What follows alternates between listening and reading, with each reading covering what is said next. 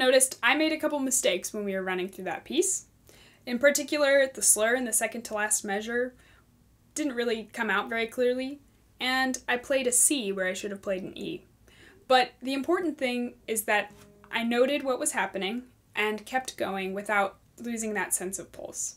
One of the important things about sight reading is knowing that you're not perfect and you're not always going to play it perfectly. But being able to move on and get the rest of the piece is almost more important than anything. If you're reading something and you find it's a little bit too difficult, first rule is always probably slow down. So you want to be sure that you're taking it at a tempo that you can manage. Don't get frustrated, just slow down. One great place to find music that's in the public domain that you can just print right at home is IMSLP. Now, like I said, source studies are actually on there, so you can find the entirety of the Opus 60. I would highly recommend SOAR as a great place to start. So, have fun, go find some music, and spend some time sight reading on a daily basis. It'll really help benefit you both as a player and as a musician and as a thinker.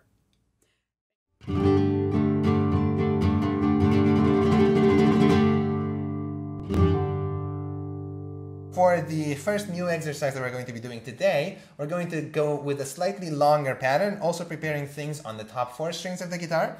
And we're going to be playing the 4th string, 3rd string, 2nd string, 3rd string, 1st string, 3rd string, 2nd string, 1st string. So basically, 4, 3, 2, 3, 1, 3, 2, 3. So let's do this together 4 times. Prepare. Prepare. Prepare. Alright, again, much like the last version we've done last session, we are not preparing the other 3 fingers until the thumb starts again. So we're only preparing at the times that I showed you with my other hand and I shouted the word prepare at you.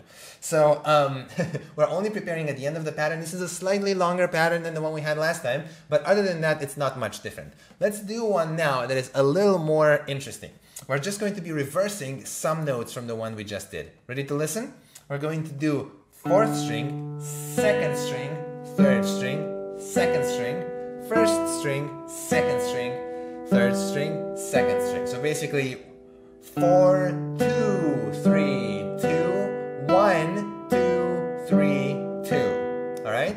What's interesting about this pattern is that for me, the easiest way to prepare it is without the index finger, without I. So far, we've always been preparing all the fingers on all the strings every time. So that works, of course, but in this pattern, we have some parts of the arpeggio going down rather than up. For me, generally, when I do right hand preparation, it's easier to do it in an arpeggio going up than in an arpeggio going down. This, preparing all the fingers for an arpeggio going down, is a lot more difficult than preparing all the fingers for an arpeggio going up. Reasons for that are complicated, but I just want to bring to your attention the fact that these are not identical. It does matter which way your hand is going. This is easy with preparation. This is hard with preparation. Alright? So, for this pattern, what we're going to be doing is preparing the P on the 4th string, M on the 2nd string, and A on the 1st string. Okay? And the I is not going to be prepared. I'm not going to be holding it out like there. I'm barely holding it not on the string, almost touching the string, but not actually on the string, right? So for this one, we're going to be preparing these 3 fingers only, playing the 4th string, and these 2 fingers stay on the top 2 strings. Then we're playing the middle finger, and this finger stays on the guitar. Then we're playing the index finger without bringing the middle finger back, and playing the middle finger again. Then playing the A finger, and the end of the pattern with no preparation at all. We're only going to be preparing again for the next one, which is also just P, M, A. No I being prepared on these strings. Sorry.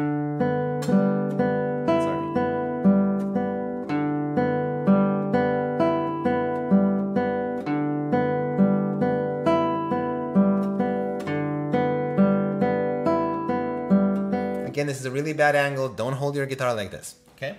Just showing. In general, the rule for me is, and there are exceptions to this, up, if I can, if the music allows it. Going up, I prepare, and going down, I don't. or maybe I prepare just the thumb, but generally I don't, okay? Now let's do one more other unusual case, somewhat more unusual case. Let's think of Villa-Lobos Etude number 1, you know? You might have played this piece before, maybe you have not played it before. You don't need to know it in order to practice what I'm going to give you now. But basically what I'm going to be doing for this is I'm going to place the thumb on the 6th string, index on the 4th string, middle on the 2nd string, and A finger on the 1st string. So basically I have 6, 4, 2, 1, okay, as my preparation. And then I'll play the pattern without moving the other fingers.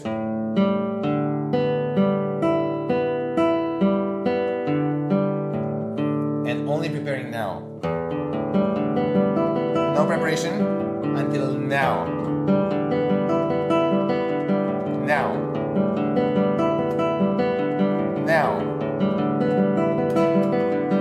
So basically, I am trying to show you that some situations call for more complex preparation. And you can sort of start to see a pattern here. When we're going up, we prepare. When we're going down, we generally don't. I'm going to bring you more examples in the last of our 4 sessions. Next week, we're going to be talking more about applying this to other situations. But in the meantime, if you have the Etude number 1 already practiced, you know, you have all these chords that follow, you know, on top of each other, you can actually play Etude number 1 with all of the patterns that we've done before. Just to recap what we've done so far: block chords contrasted with bass plus 3 notes, contrasted with all 4 notes one after the other, followed by up and down, followed by the longer pattern we did today, followed by the opposite pattern we did today without preparing the eye, and finally followed by Etude number 1 by Villa-Lobos, where the pattern you're preparing is 6, 4, 2, 1. Practice all of these, and I'll see you next time.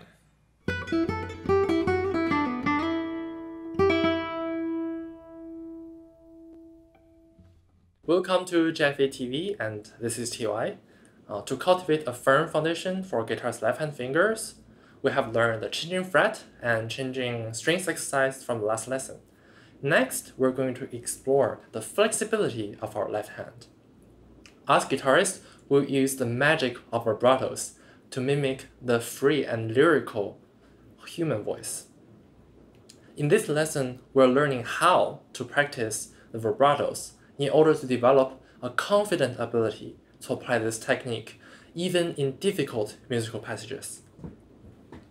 So let's first put our first finger, left hand first finger, on the lowest string, 6th string, 5th fret.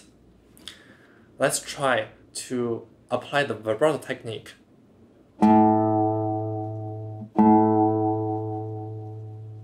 Okay, so where does the power come from? Let's try to feel.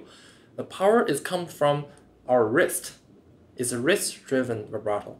So feel your wrist is pulling your hand, your fingers, your fingertip, left, right, left, right. Try that on all 4 fingers. Remember, it's your wrist making the initiative move. Remember, it's very important to keep your hands fairly relaxed, but have the amount of power to hold the note so it wouldn't buzz. Okay, so now let's apply this technique on a little exercise. We use the Twinkle Twinkle Little Star, very useful exercise for this vibrato study. We're going to play it in 6 different ways. So the first, we're going to play it on the bass octave, starting from 6th string, 9th fret. We're going to use these notes. Or you can just remember it as playing on the 5th position. Okay, so let me demonstrate the first 2 small phrases.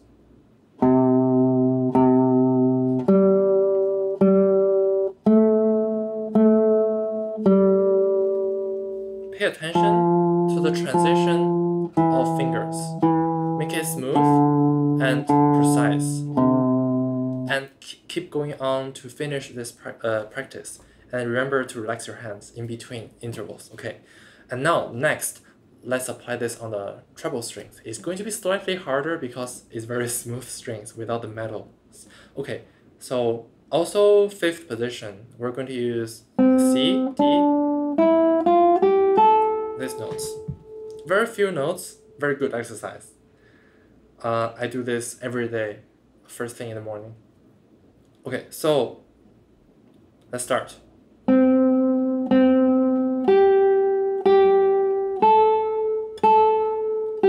Remember, it's the wrist leading your whole hand.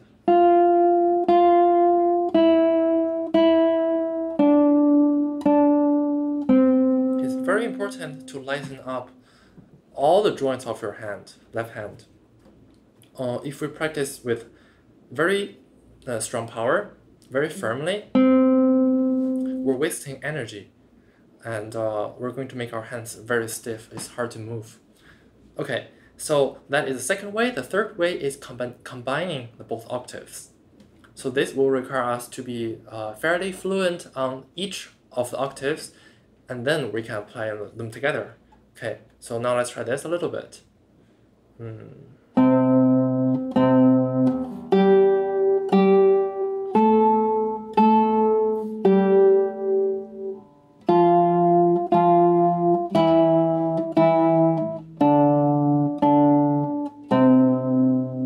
Like this, okay? And since we're adding one more finger on the fingerboard, this will restrain our hand from moving freely as the previous exercises. But don't worry, over time, and pay attention, try to feel how can we make the hands more flexible and create a more vibrato sound. And next exercise we're going to do is having a bar on the 5th fret with our point finger, first finger, and then do the lower octave and higher octave. Okay, so the fourth way is having a bar on the 5th fret while constantly and doing a vibrato exercise on the lower octave.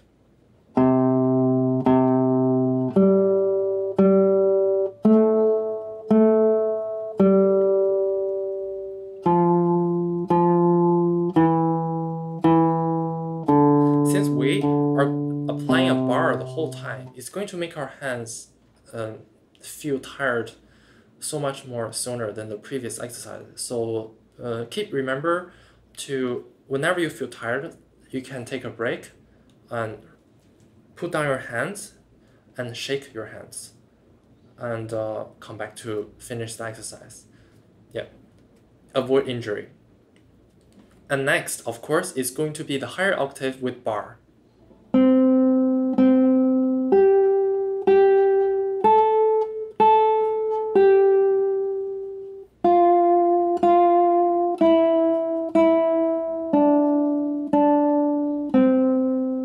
Okay, the final ultimate exercise is double octave plus bar. Okay, let's try this.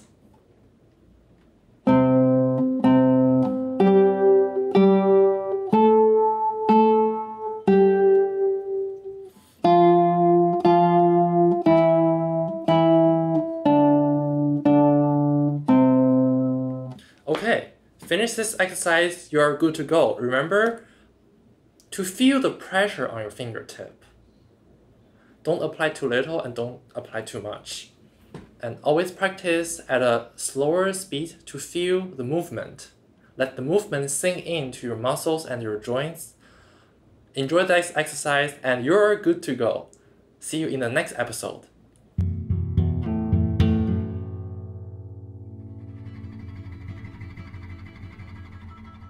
So last time we talked about improvisation, and we focused specifically on the idea that improvisation is spontaneous composition and that it involves the parameters of sound. We talked about 5 of them. So this week we're going to go over those, and then we're going to talk about specific strategies to spontaneously compose and then compose in a way that also uses written notation. So first, here are the 5 parameters of sound that we hit on last time: dynamics, which involves weight on the string for the volume that you want to create. Timbre, which we talked about as being related to coming towards the bridge for a bright sound and coming over the neck for a very dark sound. Then we talked about duration, the length of notes that you choose. We talked about register, if you're playing up high on the neck, in the mid-range, in the low range. And we talked about the envelope of the sound, which is giving the note a different shape by using pizzicato, which is also muting, by sliding into notes, by doing hammer-ons and pull-offs. Harmonics is a great way to change the envelope of the note. Bartok, pizzicato, all kinds of different things that you can do. So hopefully you've been practicing with those things, freely choosing your notes, playing all over the neck, and just feeling really comfortable doing that. Now, the next bit of strategy is to set a parameter when you spontaneously compose. Grab a recording device. You can use your phone and use video. You can use audio on your computer. You could use a tape recorder if you have a tape recorder. What you're going to do is set a timer for 10 seconds. Then you might set it for 15 seconds or 20 seconds. But the shorter the better. And then you're going to say to yourself, okay, when I improvise for these 10 seconds, I'm going to use a bass line that I create. Maybe with something high. So you're playing with register. And then you're playing with the other parameters. So for example, you might just start to improvise a bass line. Here's one with some of the notes I used in the previous lesson down here. And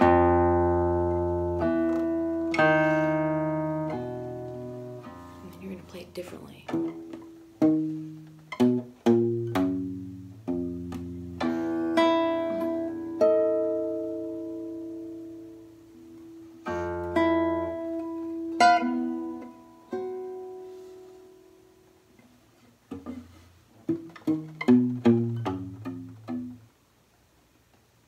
And then you're going to listen back and see like, oh, did I like that?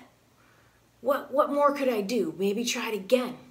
Maybe this time you'll take the bass line to another place as well as changing the parameters of it.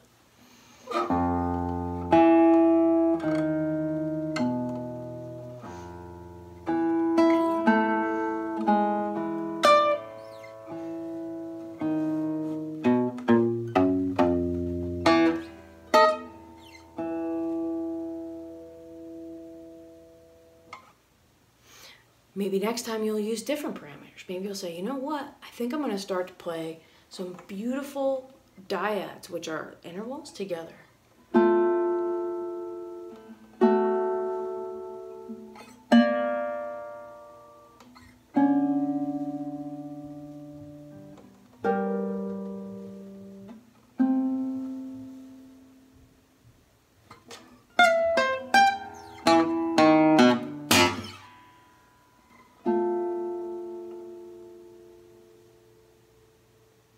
Maybe your idea is to create as much contrast as you can there.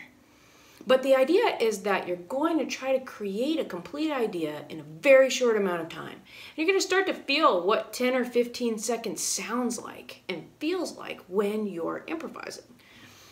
We all have this sense that if you play for a short time, you can't create contrast or you can't set up an idea. But the truth is you really can. And so this exercise, the 10 or 15 second exercise, is a really good way to start that.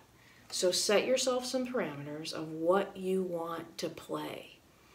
Choose some parameters of sound, or choose them as you're spontaneously composing that really show the mood that you want to create, and set your timer and start to see if you can start to create little tiny pieces. It's a great way to get going with spontaneous composition. Next, what you might find is there's something you really love that you played just spontaneously. You improvise something and you think, you know, that's a cool thing and I want to keep it. Like, for example, what if I wanted to keep my bass line?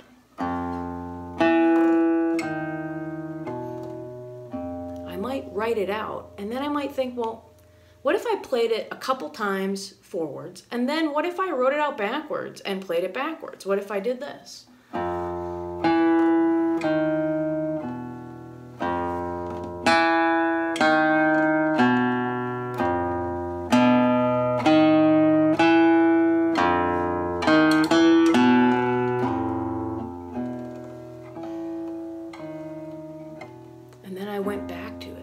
be a really cool bass line. What if I took one of the notes and put it up higher in a different register? What if I went like this?